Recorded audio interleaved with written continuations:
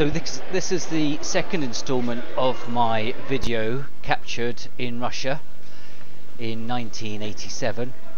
We're out there on a month's training at Vladimir School of Gymnastics. This video focuses mainly on Vladimir Artemov. My previous video focused on Yuri Korolev. Vladimir was a very solid all-around gymnast who later went on to become the 1988 Olympic champion, which was held in Seoul, South Korea. We've got Vladimir now training some floor, working his double layout, somersault into a backflip for an opening tumble of a double layout, flick, double tuck. He's struggling a little bit to get the bounce from the flick into the double tuck. Onto the rings. Artemov was always such a clean gymnast, always had a superb line. Not a gymnast of the most flair in the world, like McGillney, and never the raw power of Bilazerchev, but he was such a solid competitor and had faultless lines really, and very rarely made a mistake. He was an all-around gymnast. Struggled really to find weak apparatus for Artemov. Here today he's working a combination of compulsory exercises and his voluntary skills on the high bar. He was, I think, one of the only gymnasts at that time to do a double layout somersault in a dished, hollow position. There's his one-arm Kachev. And the height he got from his action, which is obviously not today's conventional action on high bar, was absolutely amazing.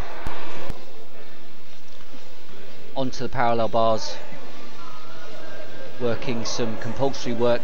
Back then, gymnasts had to compete in it whenever they did a World Championships or the Olympic Games. Compulsory exercise on one day, and then voluntary routines on the following round of the competition. Now this is a real unusual one. We observed Artemov working a double front somersault to open out early, looking to catch in a shoulder stand position, which we thought was absolutely crazy. Never seen him compete this. Obviously it was a skill he wanted to work and to put into his voluntary routine, because it would have been something pretty quite special if he did it successfully and didn't manage to break his shoulders.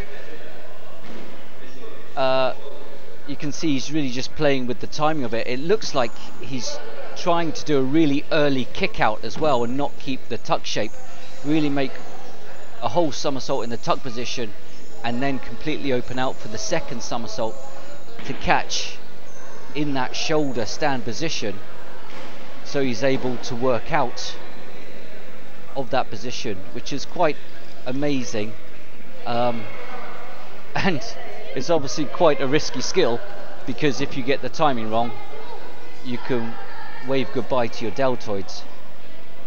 But he persevered with it, and it was obviously something which he was serious about competing at some point.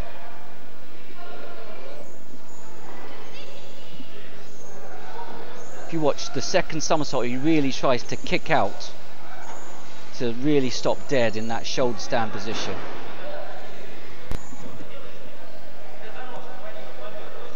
I think the reason he wanted to do this skill, to kick out early, is so he could gain the power, because he had the most awesome back up rise to handstand. There you can see on the parallel bars, the back up rise to handstand with a hop, which he used to hop pirouette out of.